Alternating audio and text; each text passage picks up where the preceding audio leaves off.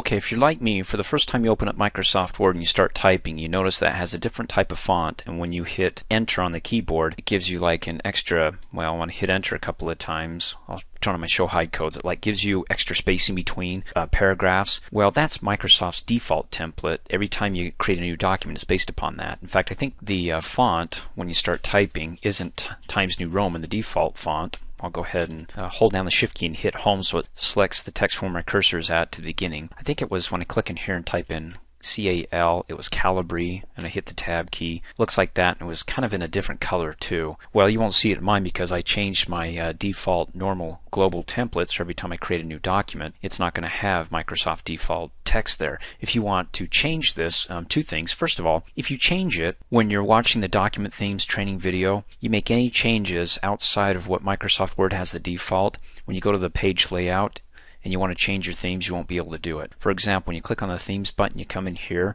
In short, you can watch a training video on that. It updates whatever text you have behind you with different colors, different fonts, text, and when you hover over it, you'll be able to see it changing behind you. Well, it won't work for me because I messed with the normal template by saying, look, I don't want Microsoft Word's Calibri body. I don't want its margins. I want different margins for my new document. So keep that in mind. Themes will not work for you if you change any defaults on your templates in Microsoft Word. Now, having said that, let me show you how you change it.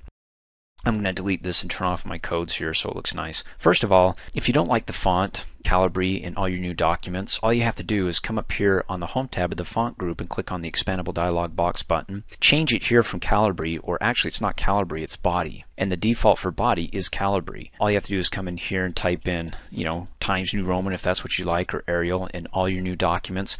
Make any changes that you want for the size, and then when you're done, click on Default, and it says, hey, you're about to change the default normal global template, meaning all new templates will have this font for you. Just click Yes, and it'll update the font, only the font, okay? We'll click Cancel, and I'll show you other places you can update. So you can update the font to have a specific type of font for all your new documents. You can also update the paragraph by clicking on the expandable dialog box button. Just basically anytime you see a default button here and you make choices up above, that's going to default it to the normal template anytime you create a new blank document. And that includes any changes you make up here if you always want spacing before or after your documents, or you just want it single spaced, no spacing. And then click Cancel. And then finally on your page layout tab here, you got your page set up. Click on the expandable dialog box button, and you also have it for your margins like I was telling you earlier. By default they do, I believe I remember, it gives you 1 inch on all sides, but if you want a 1/2 inch for all your new documents, change it up here on your margins and then click the default button, and it will apply for all new documents from this point forward. Like I said, anytime you see a default at the bottom, it's going to be your default for whatever tab you have up at the top. So all new documents for your margins will be whatever you want to default it here. For your paper size, and they also have a default button for your layout. So make your changes, click default, and your new documents will have a new page layout if you make changes for it, or on the Home tab, a new type of font, and paragraph, meaning do you want double spacing or single spacing, whatever you change in the paragraphs.